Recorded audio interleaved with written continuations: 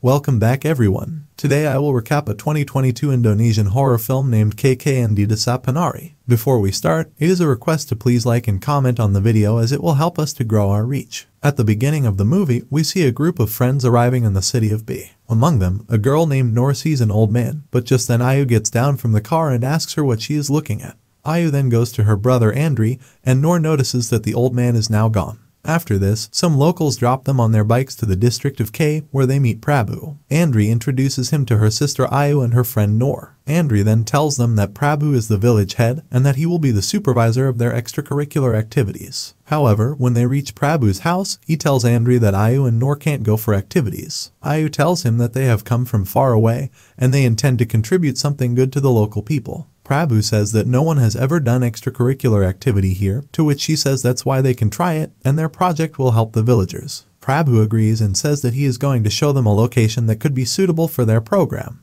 He then shows them the place and tells them that this place used to be a bathing place for the dancers, but they don't exist anymore, and then it was used as a source of water for their village. But in the last few years, the water is drying out, so the villagers have some difficulties getting water because the river is quite far from there. Ayu says they will make a plan to channel the water to this place. Meanwhile, Noor feels some pain in her shoulder, and she gets terrified seeing a creature nearby, but she doesn't tell anyone about it. A few weeks later, Ayu returns there with her team, and they reach the village along with the local villagers on their bikes through the same forest route. She meets Prabu there and introduces her team to him. Prabu tells them that their village is a little behind, so they don't have electricity here, and the houses here don't have bathrooms. Widya asks him if there is another village nearby, as she heard the sound of gamelan on the way here. Prabu says she must have misheard it, so don't let it bother her. He then introduces them to Mrs. Sundari and tells them that the girls will stay at her house, and the boys will stay next door until a bigger place is ready. Now that night, Widya was not able to sleep and she hears some noise. She sees a shadow on the wall, due to which she gets terrified and quietly lays back down. But when she looks back again, that shadow had disappeared from there. However, we see an old horrible lady sitting beside Noor and caressing her. The next day, Prabu tells them that if their program succeeds, this place, which they call Sindan, would regain its function as the source of water for their village. Widya asks him about the offerings kept nearby, to which he says the villagers remain respectful of the traditions of their ancestors, and that's one of their ways of worshipping the universe and its inhabitants. Now when he is leaving there, Noor again sees that creature standing at some distance, but when Bhima asks her what's wrong, she says nothing and leaves there with him. Prabu then takes them to their burial ground, where Bhima asks him why are some gravestones covered by black clothes, to which he says that just means they were less than 10 years old. Suddenly, Noor faints and they all get shocked to see this, and Prabu says maybe they should go back. Bhima takes her away from there, and Prabu tells others that most of the villagers plant corn, that's why they spend most of their time here. Widya asks him where that way goes, to which he tells her that it goes toward the woods, and that monument marks the boundary between the village and the woods. He then tells them not to go near that monument and that they must stay away from the woods. Now that night, we see Noor in the woods and that creature is chasing her, but suddenly she wakes up and it turns out to be a nightmare. The next day, they decide to split into groups for smaller programs. The first group will be Widya and Wahyu, second, Noor and Anton, and third, Bhima and herself. Later, while Ayu is working, she sees Bhima coming from the woods. That night, she tells the girls that Bhima said that he heard a voice from the woods, so he passed the monument to see where the voice came from, but no one was there. She then asks Noor does Bhima has a girlfriend. Now the next day, Widya asks Noor if she noticed there isn't anybody their age here, to which she says maybe their children have gone to the big cities. Noor then goes to take a bath in a bathroom stall at their work site, and meanwhile, Widya waits outside. Noor hears someone growling there and we see that creature behind her. She gets terrified of this and tries to get out, but the door gets stuck. She tries to call Widya for help, however, Widya hears Noor singing a song. Now Noor sits there in fear and starts praying, and we see that entity moving towards her, but as she throws a stone at it while reciting prayers, that creature vanishes from there. She then comes out, and Widya asks her what happened, but she doesn't tell her anything. After this, when Widya starts taking a bath, both of them hear that song, which Widya thinks that Noor is singing and Noor thinks it is Widya. We then see a lady coming towards Widya, but she suddenly disappears, and when Noor tries to peek in, she finds that lady standing there. Widya then comes out terrified, and they both leave there. Later that night, Noor visits Prabu, and an old man is also sitting with him. Prabu tells her that he is Bayat, and he lives on the other side of the village. Noor then tells Prabu that ever since she arrived at this village, she feels there is something weird. At first, she thought she was just seeing things, only then Bayat asks her to drink the coffee, saying it's not polite to refuse the host and that this coffee is prepared for her. She says she doesn't drink coffee, but he requests her to just drink it. Now when Noor takes a sip, 𝐵𝐈𝐃 asks her is it sweet. He then performs a ritual by sacrificing a hen and tells her that what she saw is a creature that rules this place. He is one of the hundreds that inhabitants the village. He is angry because of what she brought to this village. 𝐵𝐈𝐃 says that she doesn't know that she has been looking after her all this time. And as Noor faints, we see that horrible old lady behind her. 𝐵𝐃 tells her that he promised to not bother her anymore. The hen then flies in the air, and we see that creature eating it. Later that night, Noor comes out of the house after hearing that song, and soon after she gets terrified seeing a snake behind her. She then sees 𝐊𝐃𝐃 standing there with another snake in her hands. However, 𝐊𝐃𝐃 wakes up in her room and finds that Noor is not there. She comes out looking for Noor and hears the same song, and when she comes out of the house, she gets scared seeing Noor standing in a strange position. We then see that Noor is possessed and she begins dancing, and 𝐊𝐃𝐃 asks her what she is doing. She goes to her and asks her to snap out of it, but she continues dancing. On the other hand, Wahoo notices that 𝐵𝐃𝐃 is staring to the side, and suddenly he gets shocked to see something. Noor and Ayu wake up hearing his voice, and we find that it's 𝐊𝐃𝐃 who is actually possessed and dancing. Wahoo shakes her and brings her back to her senses, and then Sundari comes there and takes her inside the house. The next day, 𝐵𝐃𝐃 and Prabhu give them all coffee to drink, out of which Wahoo and Ayu find that coffee very bitter, but when 𝐊𝐃𝐃 drinks it, she likes it very much and she drinks the whole coffee. Seeing this, 𝐵𝐃𝐃 tells her that she is warm-blooded and someone like her is well liked by them. He then shows her a paste, saying that this might help to make them stay away, and then applies it on her forehead. Later, 𝐊𝐃𝐃 asks Prabhu why the coffee tastes sweet only to her, to which he tells her that black coffee is usually used as an offering to their ancestors, so spirits love that coffee. Maybe something is following her and is interested in her. Meanwhile, Anton tells Noor that 𝐵𝐃𝐃 has been acting really strange lately. He often hears him moaning at night, and the weird thing is that he hears a woman moaning too from his room. Noor doesn't believe him, but he says he didn't believe too at first, until he found offerings in his room. Noor says she has been friends with 𝐵𝐃𝐃 for a long time, so she knows what kind of person he is. Anton then brings her to 𝐵𝐃𝐃's room and shows her the offerings, and asks her does she believe him now. Only then do they hear a strange noise from an almirah, and when they go there to check, they get terrified seeing a snake inside it. Later that night, Prabhu brings them to a new house and tells them that they will stay here now so they don't bother Sundari anymore. After Prabhu leaves, Noor tells 𝐵𝐃𝐃 that she needs to talk to him, but he leaves there without saying anything. Now after some time, 𝐊𝐃𝐃 hears 𝐵𝐃𝐃 and a woman moaning in his room, but before she could check, Noor comes there and asks her what she is doing. 𝐵𝐃𝐃 then shows up and then leaves, and then Ayu also comes there. We then see 𝐵𝐃𝐃 going into the woods with a torch in his hand. Meanwhile, 𝐊𝐃𝐃 is sitting in her room while Noor is praying. She then goes to the kitchen and gets shocked to see Noor there, and when she comes back to her room, she finds that Noor is not there, and suddenly she gets terrified by Noor. The group then tries to calm her down and gives her water to drink. But after drinking water, she pulls hair out of her mouth, which everyone gets shocked to see, and Anton says somebody is doing black magic on her. The next day, Noor overhears 𝐵𝐃𝐃 asking Ayu about a bangle that he had given her to give to 𝐊𝐃𝐃. She says she lost it and asks him why he is giving an old bracelet to 𝐊𝐃𝐃 anyway. But 𝐵𝐃𝐃 leaves there saying he was wrong to trust her. Meanwhile, 𝐊𝐃𝐃 comes out hearing some sound, and a villager runs there seeing a snake in their house. Later, he tells Prabhu that he saw a snake in the house,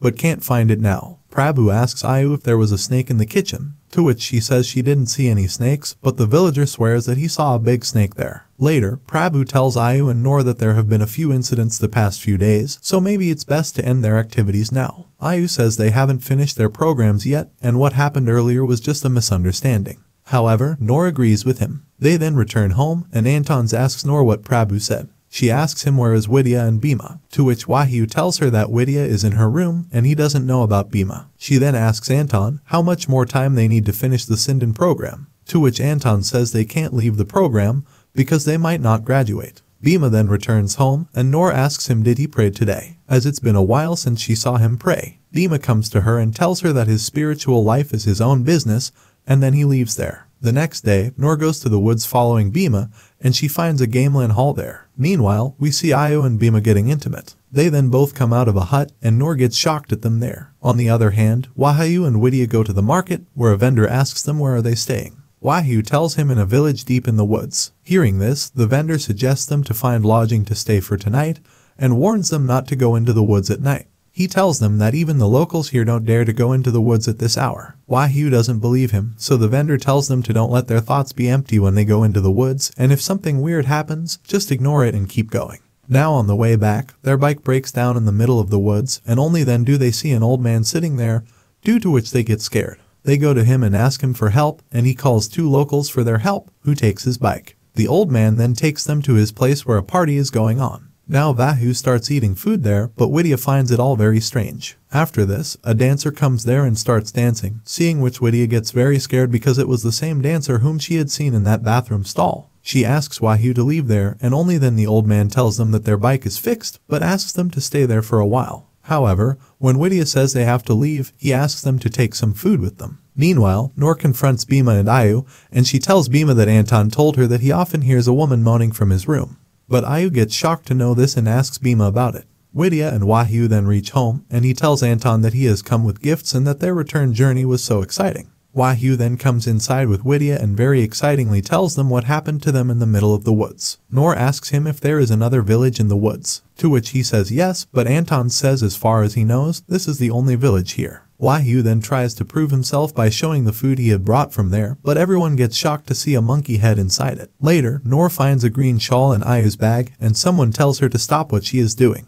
When she looks back, she sees a silhouette of a woman there. However, when she comes in, it's possessed Widya. Noor gets a bit scared, and Widya says it'd be better for her not to get involved, or else she will pay for it. Noor asks to stay out of what? To which she says she doesn't need to know. She respects who is behind her right now, but she won't hesitate to hurt her if she gets involved. Only then do we see that old lady standing behind Noor, causing Widya to leave there. The next day early morning, Noor goes to Bhima's room and tells him that it's time for morning prayer. We then see her praying in her room, and Bhima also prays in his room. Later, he tells Noor that he made a mistake because he had no choice, and he just realized it now. That night, he had a dream, and it felt so real. He was in a forest and he found Widya lying unconscious with many snakes crawling on her. The woman tells him that she won't be able to escape from the snake. He asks her who she is, to which she says Dawa, his friend, is ensnared in the ancient ritual of this village, and she can help her if he does everything she tells him. He asks her what he has to do. She asks him to go to Tapak Tila's, and in the hut near Gamelin Hall, he will find a bangle. He has to give it to her friend for her protection, and this is the only way to save her. Then every night he has to meet her, and she will look after his friend, and if he does everything she says, he will get what he wants. Noor gets shocked and tells him that she is a jinn, and how could he believe her, to which he says at that time, he only thought about Widya. Noor says she caught him with Ayu yesterday, and who was the woman Anton heard in his room. Bhima says he only remembers Dawa's temptations haunt him every night. Noor asks him where is the bangle now, to which he says he doesn't know, and he is afraid that Widya is in danger. Noor says she also saw Widya with a snake in her dream, and this must be a sign. The next day, Widya finds Noor praying in the kitchen, and she asks her what she is doing, but suddenly the old woman grabs her head and asks her if she likes it here, and has she met Badarawuhi. Widya gets terrified of this, and the old woman says even that handsome boy has met Badarawuhi. She then reveals that she is her grandmother, and she won't let her granddaughter be harmed by anyone here. Widya asks what she means by harm, to which she tells her that 2 of her friends will not stay alive if they don't stop committing sins. She asks her to tell them that they have crossed the line and that they might cause harm to the whole village. She then leaves Noor's body,